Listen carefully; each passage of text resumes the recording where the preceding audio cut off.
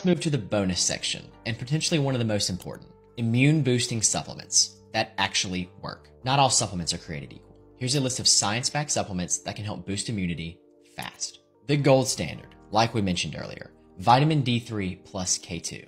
This is essential for proper immune function. Here's some you probably haven't heard of.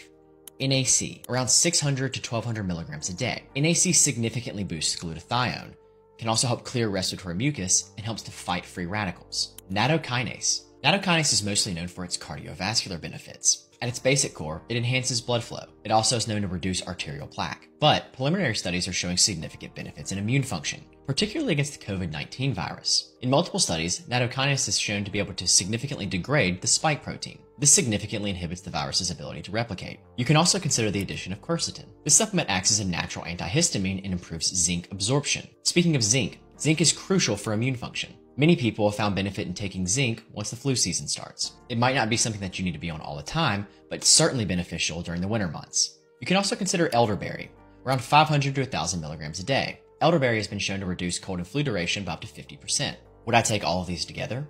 Probably not. I suggest you think about what resonates with you the most and what your goals are, and try to build your stack from there.